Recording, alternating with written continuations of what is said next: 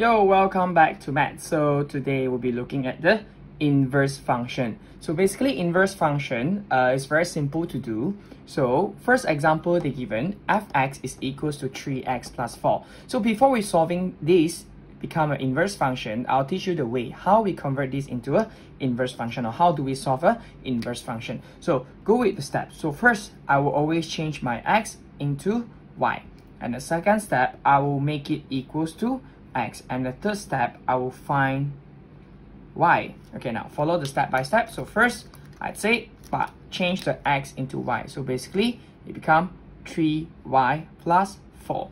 Alright, after that make it equals to x, so make it equals to x and find the y. So find the y, so 3y equals to x, so plus 4, move it there, it become a minus 4. So to find y, your 3 have to be moving to the other side, so x minus 4 divided by 3, and this y is basically known as the inverse function, which is f negative 1 x. Alright, so basically your inverse function will be written as f negative 1 x equals to x minus 4 over 3.